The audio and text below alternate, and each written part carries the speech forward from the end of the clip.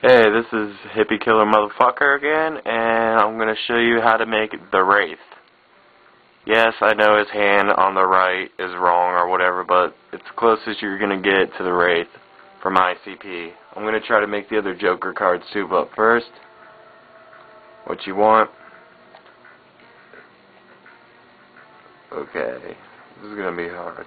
Okay, first you want the black background, see? Then next, you want the moon. You're going to put right here where the horns are. See, different color. Next, right there, you're going to want a oval medium, and you're going to want to make it a little bit big, see, right here. And fit it right there. The next you want to drop. That's going to be right here.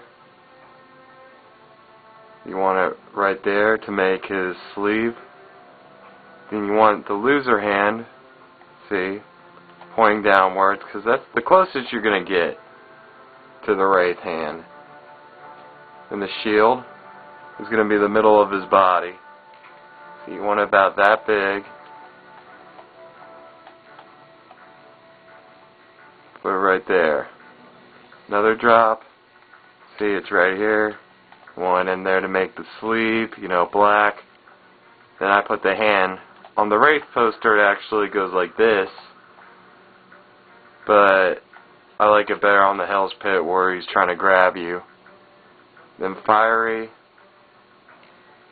You make it like that, and that's going to be like his little tail thing, because he's like ghoulish looking.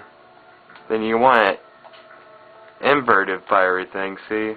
How it's, you push R1, make it really big, put it right there to make the lines.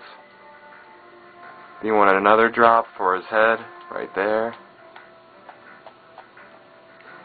And then you want another small shield right up there to make the curve. And see, if you look, the wraith, the wraith. See, I couldn't fit his bird in or anything, but you know, this works out too. So if you're an ICP fan, gotta definitely do this. I'll make other Joker cards later.